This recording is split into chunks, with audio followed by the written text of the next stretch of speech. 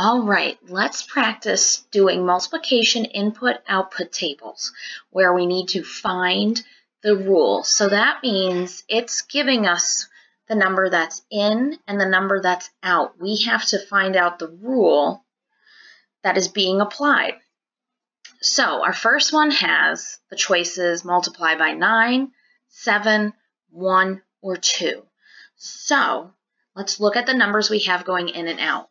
I have 3 going to 3, I have 6 going to 6, and I have 8 going to 8. Not really any changes there, okay? So let's do it this way. If I multiply 3 times 9, am I going to get 3 as my product, my answer? No way. That's going to be 27. What if I multiplied by 1? Is 3 times 1 equal to 3? Yes, the rule is any number times 1 equals the other factor. So that means 6 times 1 equals 6. That means 6 times 1 is 6, and 8 times 1 equals 8. So our rule is to multiply by 1. Let's do another one. This time, in and out, we have 2 to 4, 4 to 8, and 5 to 10.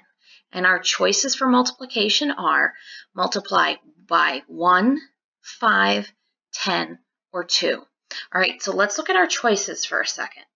All right, are there any choices I can eliminate right away? I can get rid of 1 because we just said in our last question, any number times 1 equals the other factor.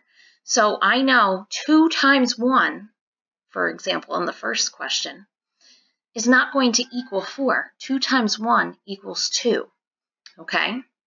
I also know I can get rid of 10 because if I multiply any number times 10, I take the one factor and I put a 0 onto it. So for example, 2 times 10 would equal 20. We're looking for 4. So that means it's either 5 or 2. Well, if I do 2 times 5, I'll get 10. That doesn't work here, but look down below. We just said 2 times 5 equals 10. So that means 5 times 2 equals 10. I think we might have found our rule. Is 4 times 2 equal to 8? It is. And is 2 times 2 equal to 4? It is. See how doing some thought and work on the side actually helped us find our answer? It's awesome. So our rule is multiply by 2. Next, what's the rule for this one? Okay, we have 0 to 0, 1 to 3, and 3 to 9. And our rules are to multiply by 8, 4, 2, or 3.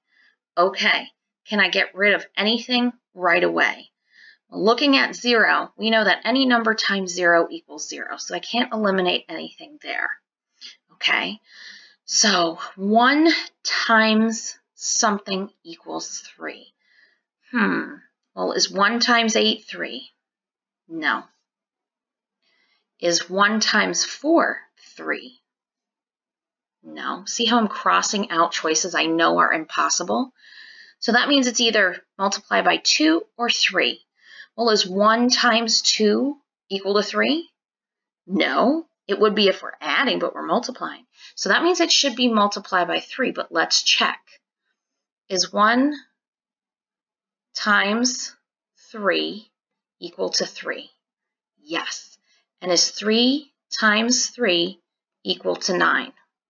Yes. So multiply by 3 is our answer. Next one. Okay. We can multiply by 10, 2, 1, or 5. I'm going to cross out 1 right away because in order for it to be 1 to multiply by 1, these numbers on the output would have to be the same as the input. So it can't be that. Okay. I also know it can't be multiplied by 10 because if I were multiplying by 10, the output would be the input with just a 0 on the end. So it can't be that. Can't be multiplied by 10, can't be multiplied by 1. So it's either 2 or 5. So let's try 2. 1 times 2. Does that equal 2? Yes. Let's check the rest. Is 4 times 2 equal to 8? Yes. Is 5 times 2 equal to 10? Yes. So that means multiply by 2 is our answer. Next one, we have multiply by 3, 8, 2, or 7.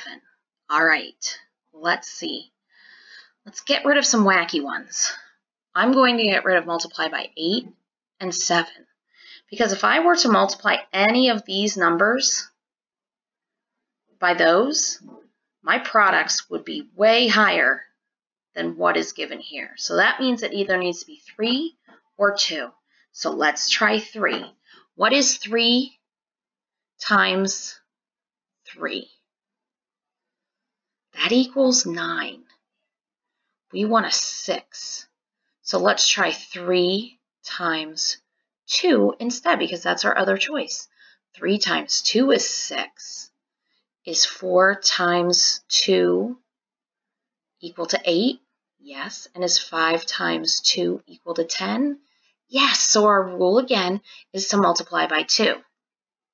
Next one. Ooh, look at, what do I see is happening? My input and my output are what?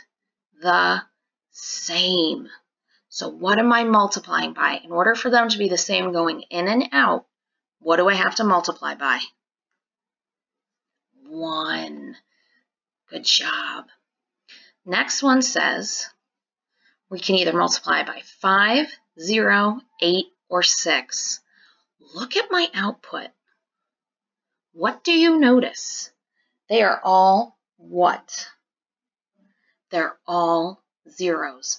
Which number, when you multiply by it, gives you a product or an answer of 0 every time? 0. Anytime you multiply by 0, your answer is 0. Next one. All right. We can either multiply by 10, 1, 2, or 3. I'm not going to get really any answer just looking at 0 and 0, because any number times 0 equals 0. So let's try 1 and 3. Is 1 times 10 equal to 3?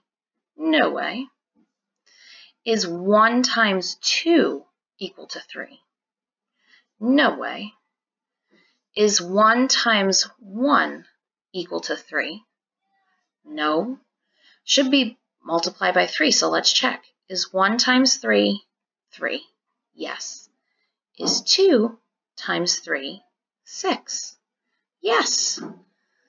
So multiply by 3. Next one. Look closely. Look at our in. We have 3, 6, and 7. Look at our out. We again have 3, 6, and 7. Which number can you multiply by? And your answer, your product, is the other number.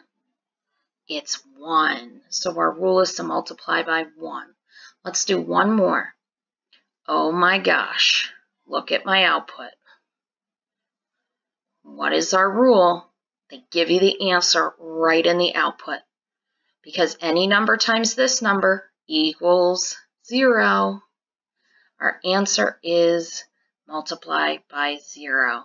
Great job with these in and output tables.